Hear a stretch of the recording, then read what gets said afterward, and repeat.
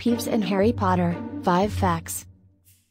1. Peeves is a poltergeist who has haunted Hogwarts and wizardry since its founding in the High Middle Ages. 2. His main activity is to annoy the students and the Guardian Argus Scaza with jokes and songs that mock them.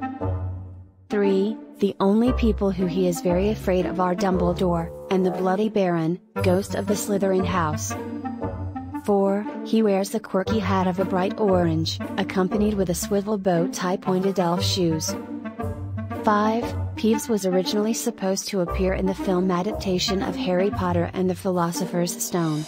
Although some filming had been done with Peeves, director Chris Columbus eventually decided to cut the scenes with pics from the film version, and consequently the poltergeist character was also omitted from the entire film saga.